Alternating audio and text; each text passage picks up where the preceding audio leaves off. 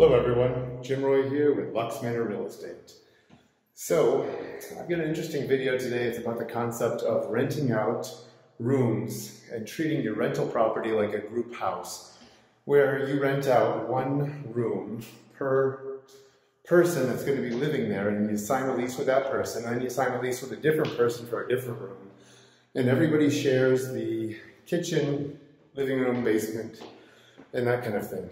This is exhausting, which is the point of this video. I am trying to show real estate is great for what it is, but when you try and maximize how much money you get for the property, you find yourself exhausted, and you find yourself being the judge, jury, and enforcer when Steve doesn't leave the toilet seat down and Sally is touching Betty's milk in the refrigerator or whatever it is, and then, God forbid, the tenants decide that they want to gang up against the landlord within the house, and now evicting them, especially right now.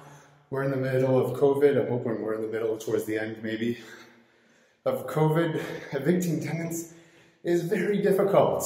So getting good quality tenants and just sign one lease per property, you'll do very well. Spend your efforts in other places.